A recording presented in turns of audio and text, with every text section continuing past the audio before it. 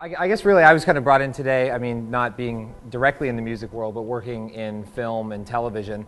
A lot of what I do is directing music videos and creating video content for bands, for artists. And that could be anything from getting hired to create a series of web blogs for a band that they want to release weekly.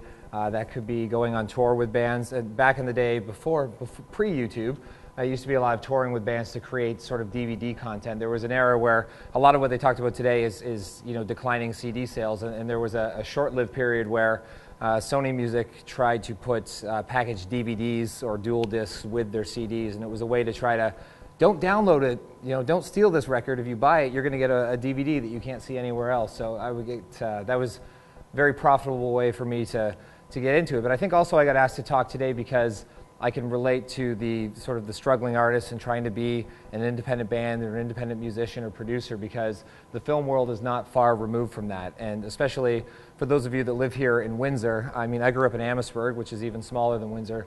I always refer to it like the line in Star Wars. If there's a bright center of the universe, then Amherstburg is the planet that is furthest from, meaning in terms of entertainment, you couldn't be any further away from Hollywood if you tried. To my left was cattle. To my right was, well, you should go get a factory job because that's what everyone else does here. So that's your future. And I just decided to sort of fight against that. But I had no idea how I was going to do that. And living so close to, Detroit is right there through this wall. There's, amazing entertainment opportunities there. Most of us, if we go see big concerts, we usually go see them in Detroit or Toronto, but Detroit's a lot closer. So I thought, you know what, all I need to do is meet some artists at a bigger level that I can convince them to let me do work for them. I'm like, well, how do I do that?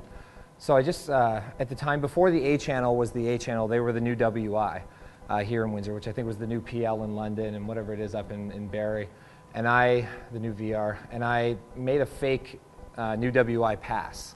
And I just started going to concerts with a little rinky-dink camcorder and a microphone, trying to convince people that I was there to interview the band, and somehow I didn't get on the media list, and oh my God, I'm going to lose my job if I don't get this TV interview.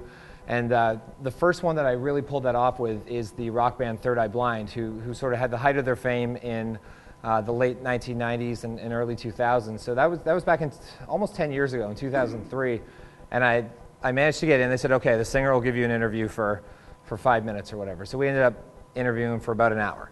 And then one of the radio DJs that I did some website work from DRQ Radio that used to be in Detroit was there. And he said, oh, hold on, I'll get you a pass. Do you want to film some clips of the concert? And just by, little serendipitous moment on the pass, they forgot to check off that I was only there for the first 3 songs and checked all access. So I just got to hang out all night. And I filmed the whole concert, met the bass player who ended up writing music for my first movie a few years later. But became friends with the singer there, got his email, got a label, somebody from the label's email, because I said, oh, I want you guys to see the interview, thinking they get interviewed every night, they're never going to see it. And I went home and I stayed up all night. A couple Red Bulls later, I had finished this little 5-minute video piece about the band with my interview segments, the live stuff that I had, and I sent it to their label.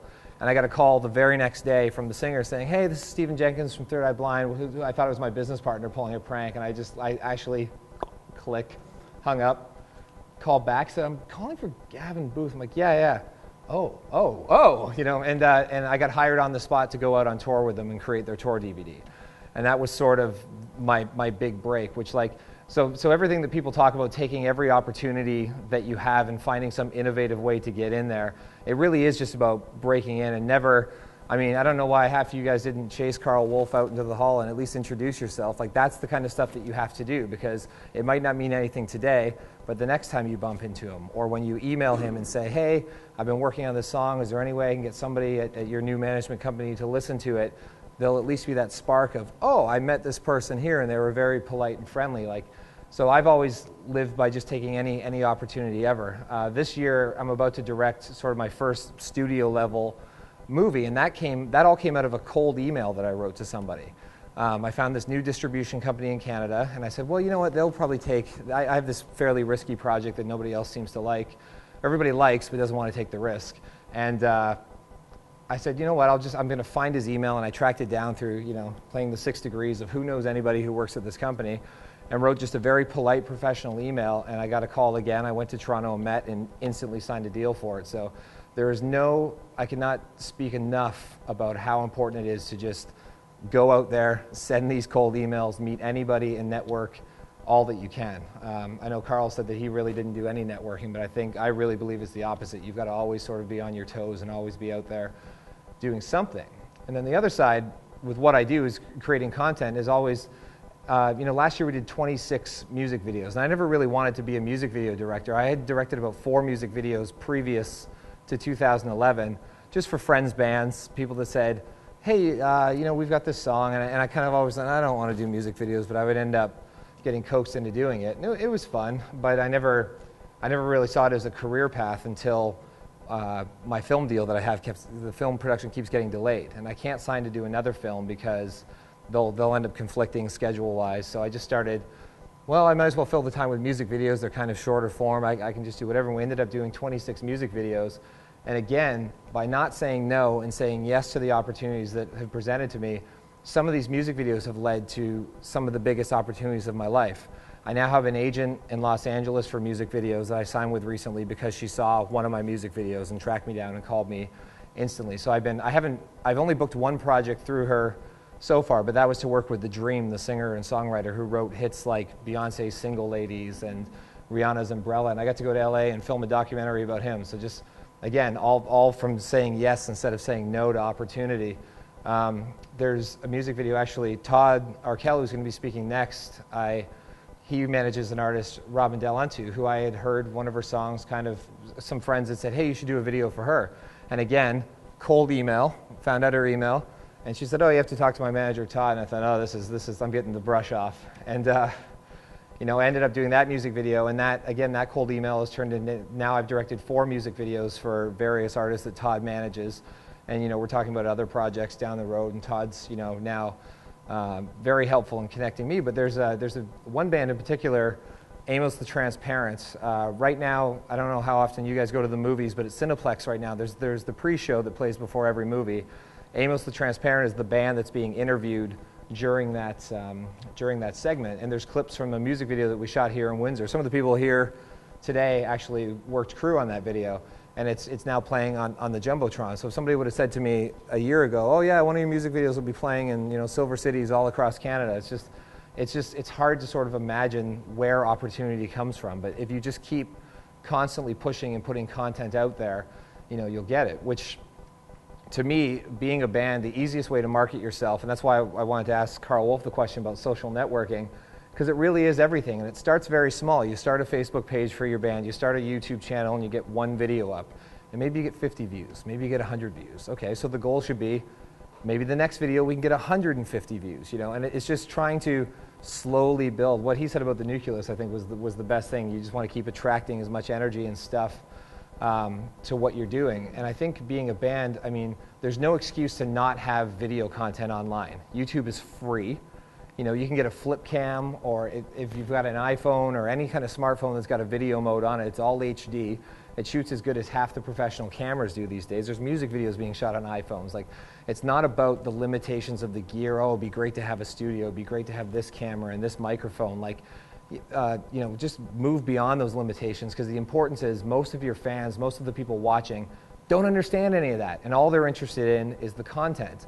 If you have people out there that love your music and sort of love your personalities in the band, they want to see that. They want to know what you guys do in your free time. They would love to see a glimpse of you recording in the studio and talking about your new album, or maybe just sitting on a couch in a living room talking about where you have a song that's got some attention, and people say, oh, I really love that song. Tell people what that song means to you and where that song came from. But the point is to just continuously put out content, because it'll just keep building. And again, you never know who's watching. Some of the opportunities that have come out of video blogging for me are just phenomenal in terms of artists that I've had call and say, hey, we saw your behind the scenes blog for this. There's actually, I can't discuss all the details of it, but the same band, Amos the Transparent, with a lot of the music videos I do, we always do a behind the scenes. We do like a little 7-minute featurette about the making of the music video, which is great for the band. They get content, and it's sort of a 7-minute commercial for why you should hire Gavin Booth to direct your music video. But one of these, the making of the Sure the Weather video, just got selected to be shown at a fairly prestigious event, and I never would have thought the behind the scenes of a music video would end up being played on a big screen somewhere and attracting more and more attention. It's just, it is true. What everyone here today, the common thread I see is that if you just keep creating and keep pushing all avenues, that's sort of the most important thing to do. And and networking's key. I've already been asking who's doing his next music video, and if there's an opportunity for me to write concepts for it, because he's exactly. But you have to, because that's the other sad truth. No one is going to care about your passion as much as you do. It doesn't matter all the managers in the world, all the labels in the world, all the booking agents in the world. No one cares about what you want to do and what you want to show the world artistically as much as you do. So as much as I said, I signed with an agent in LA. I booked 1 gig from her so far. It's great. I get to write on a bunch of stuff, and writing music videos is sometimes like auditioning for an actor or trying to get gigs as a musician. You just kind of keep applying, you keep trying until you break through. So I've only booked 1 gig, meaning that was in June. So if June 2011 I said, okay, I have an agent now, the work's just gonna come in, I would have no income. I wouldn't have directed, most of the music videos that I did last year. I would have just sat there and lost all that momentum. So I think sometimes people look at those things as a safety net. Oh, I have these people working for me now. That's the end all be all. But it should be a team building thing. If you have a manager, if you're a band and you have a manager like Todd, then Todd's working hard for you. But if you can be networking and finding other opportunities, you still want to collaborate with that manager and say, hey Todd, I was talking to somebody, and divert that back to your professional team. But the more people, it's just the more hooks in the water, the more fish you're going to catch. So I think a lot of bands, especially if you have 3 or 4 people in a band, there's no reason that there's not 20 minutes a day, at a minimum, if not an hour a day. If this is what you really want to do, nobody would get to the NBA, nobody would train to go to the Olympics by sitting around going like, well, I could swim for 20 minutes today, I guess, but I've got this party to go to, and I've got this, I want to watch the Lord of the Rings trilogy on Blu-ray that just came out, and this is more important. Like if you want to do something, it's like if you want to get in shape and you want to go to the gym, you can't make excuses constantly. You have to, if this is your passion, this is what I have to ask Marie, what's the quote that you love, the John Mayer quote? Because it's one of the best quotes I've heard in the last few years.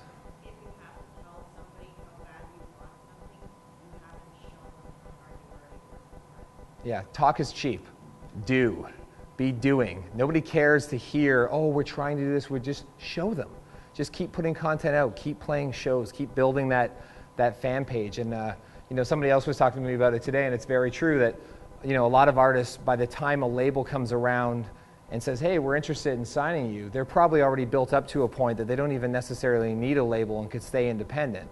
It's just kind of one of those sad ironies that, sometimes labels are they like to look at sure bets. They're a business. They don't like to take risks. Why would they? That's not a smart business move. It's not a calculated risk. So you are always going to have to sort of create content on your own. And like I said about the idea of the iPhone and stuff, I almost shoot myself in the foot every time I have one of these talks, but you don't necessarily, need me or need to hire a professional videographer to do a video.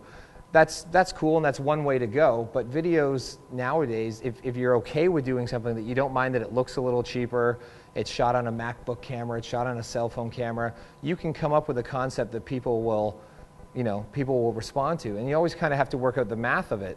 What are you spending on creating it versus what is the impact that you're creating? If you make a music video for, a low-budget music video for $1,000 and 1,000 people saw it, okay, well you just spent $1 to get everyone to listen to hear your music. Maybe that's not the most effective, because you could also go out on the street and probably say, I'll give you a loonie if you listen to me talk about my band for a minute, and have much better interaction with that person to tell them about the band. But if you push that video hard that you made for $1,000 and you get 10,000 people to watch it, well then you just paid a dime to catch each person's attention. So you just always try to do the math. I think it's scary sometimes when you got to record albums, press albums. I also don't understand why anybody's making CDs anymore. If you're currently in the studio about to release a record, make drop cards, put it on iTunes. Don't make CDs. They're not going to exist in 2 or 3 years.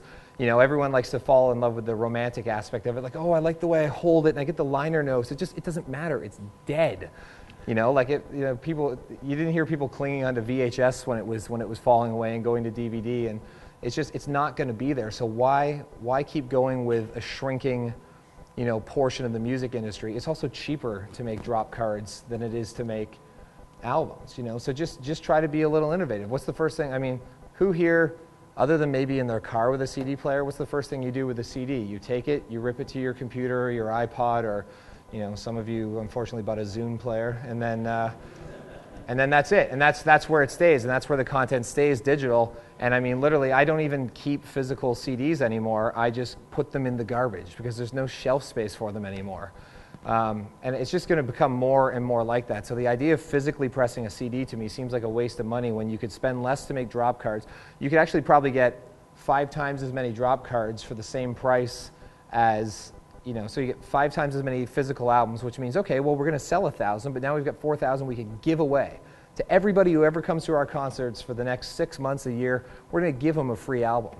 And that's the whole thing. Like, your actual music, any music video, any song nowadays, really, to me, and again, I don't run the music industry, I don't work for a label, is kind of an advertising tool to get people to see you live, because that's where you can make money, selling your merch, selling your concert tickets, and that's how you build and grow a fan base. So every song, every single, every music video is a commercial for people to go find out more about your band and then hopefully come see you live or support you in some other way than the traditional model of album sales.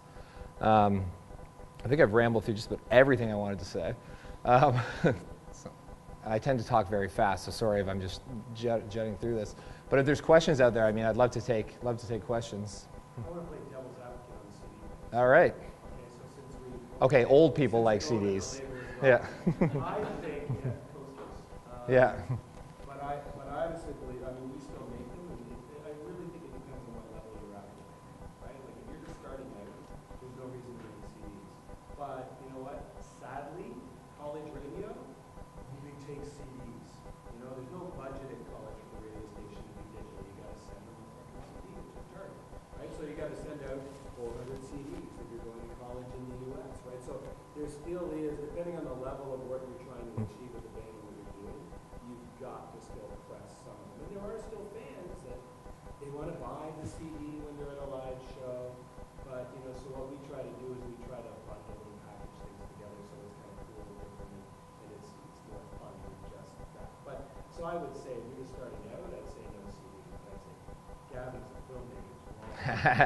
Use CDs, and depending on where you are.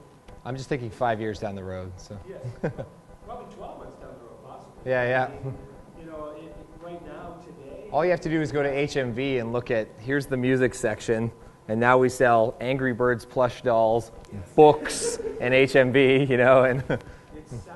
I yeah. don't even go into record stores anymore because There's no records to look at anymore. Yep. I have a question about creative content. Mm-hmm. You're talking about bands having more and more content to kind of get their name and their image out there. And there's always the debate between writing your own songs and doing covers. So I would argue that it might be better, for example, you've seen huge success that Walk Off the Earth has had. Mm-hmm. An independent band coming from Burlington doing one cover of an Australian song, and now they have like a label and a record deal. Mm-hmm. And they're like number 5 top selling on iTunes. But when do these cover materials become like taking away from your own creative? Yeah, I think anything like so many bands, Bare Naked Ladies, one arguably, you know, it's not even arguably, one of the biggest bands to ever come out of Canada, launched their career with a cover song, you know, Lovers in a Dangerous Time. And so there's all kinds of bands that have got their breakout because of a cover song, and that's great, but that can't be all you have. There has to be the backup, you know, there has to be a plan. We have our own songs, we have an album ready to go.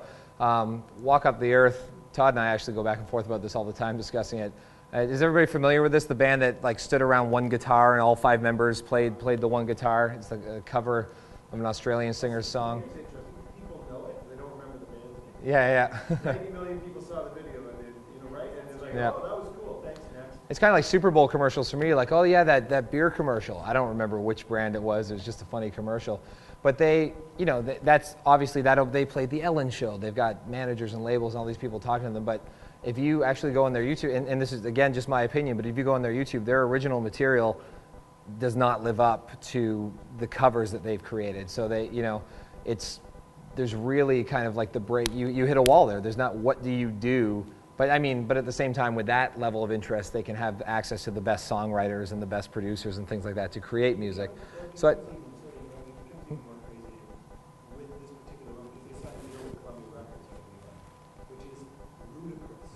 think that a band that has no material and no history can sign a major record label deal, and all that is the label says, guess what? We can make money out of this right now. The iTunes sales of their version of Go Jay's song are massive, absolutely massive. So it's a cash grab for the label. And they may never even get a record for it from that perspective, but now I can't even fathom a band that spent 18 months building up their reputation and the amount of YouTube views, the amount of money they make off of YouTube and sign all of that. I was stunned, absolutely stunned that they would actually give it all up. You know what? They don't have it. They don't have it in the tank. And I mean, I wish them well because hey, that's great, but I think it's crushing. There's a few bands I know. I even have friends in bands that basically all they do is these cover, and they make these little music videos of cover songs, and like, yeah, we got 54,000 hits, we got 100,000 views on YouTube, but it's like, that's someone else's success, because people are finding that because of the fact that they know the original song. It's kind of like a fake celebrity. It's like being on a reality show and being called an actor or a celebrity, you know? It's not the same thing, you know? Yeah. How do you turn that into a business of your own? Exactly. It's a great start. I mean, I had last summer, I don't know, living in Windsor, there was the surprise wedding that happened. I don't know if you read about this. Groom threw a surprise wedding. His bride had no idea she was getting married that day. That happens to be one of my best friends. Marie sat here. We actually filmed it. I threw it on YouTube for his friends and family to see that couldn't make it.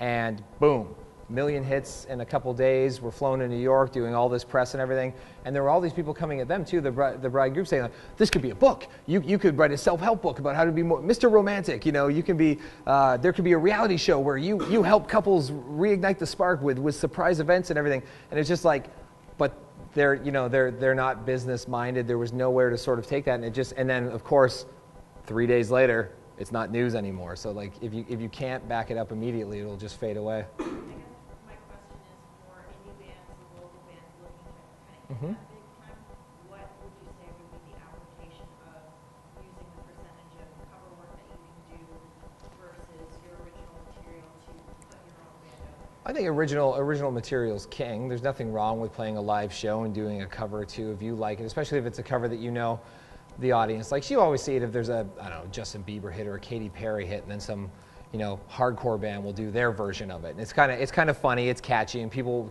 will talk about it. That becomes the highlight of the show, but still, it shouldn't outshine the original material you're trying to do. I definitely don't think you should invest a lot of time in doing covers, you know, and only really do a cover if it means something. There's a band in here that's going to do a cover on Wednesday, but the idea behind it and the reason why they're doing the cover and the significance of the date they're releasing it is awesome, and that can bring wicked attention to their band. But their YouTube channel is full of original content other than, you know, this one video. So that to me is a smart move. But and everything in this industry is just kind of a gamble.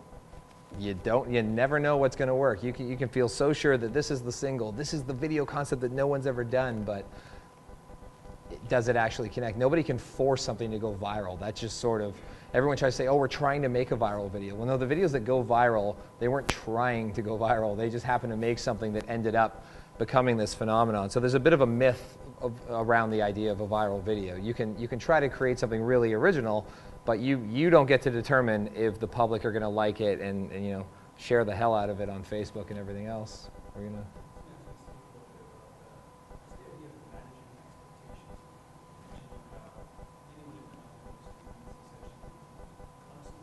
Mm-hmm.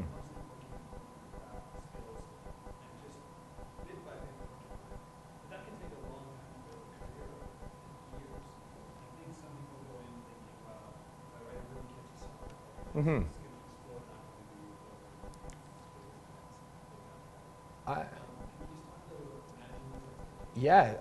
I mean, have lots of goals, have no expectations. I'm, you know, the sad reality, yeah, I've had some success. I'm about to make this bigger studio movie. I have 4 independent films I guarantee like none of you have ever heard of or never seen, which is sad.